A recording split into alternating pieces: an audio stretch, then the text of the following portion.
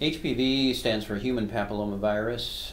It's a very common virus. There's about 50 or more different varieties of HPV.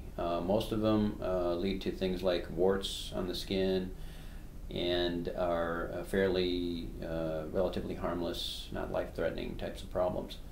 Unfortunately, the HPV 16 variety has been a rising source of head and neck cancer, particularly cancers of the tonsil and the tongue base.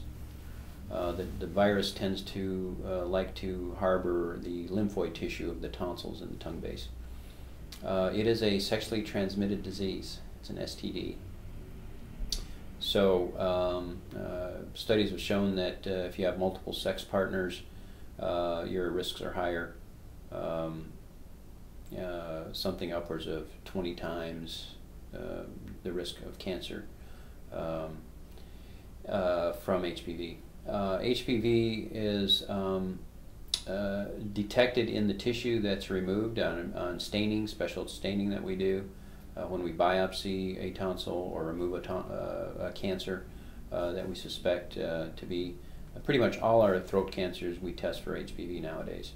The small good news, even though it's bad in that it's a rising source of cancer, the small bit of good news is that if you have an HPV-caused cancer, your outlook is better than if it was the typical smoke-related cancer. It responds better to radiation, responds better to surgery. The treatment outcomes are better. So that's the one small good news.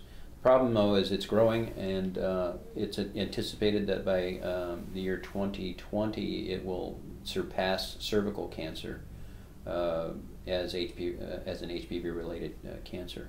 And cervical cancer is something like 12,000 cases a year of that type.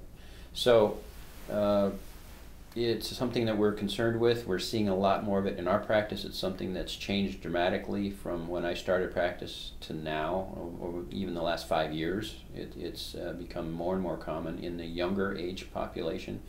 The standard smoke-related cancer patient is in their mid-40s or 50s or 60s.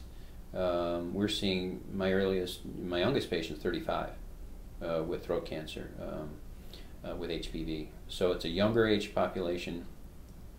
They don't have to be a smoker at all, and it's a new source of cancer. People need to be vaccinated, although the vaccination is the studies have been done to prevent genital warts, that it's effective to prevent genital warts, but we think it will also be protective against HPV 16, which is the throat cancer variety.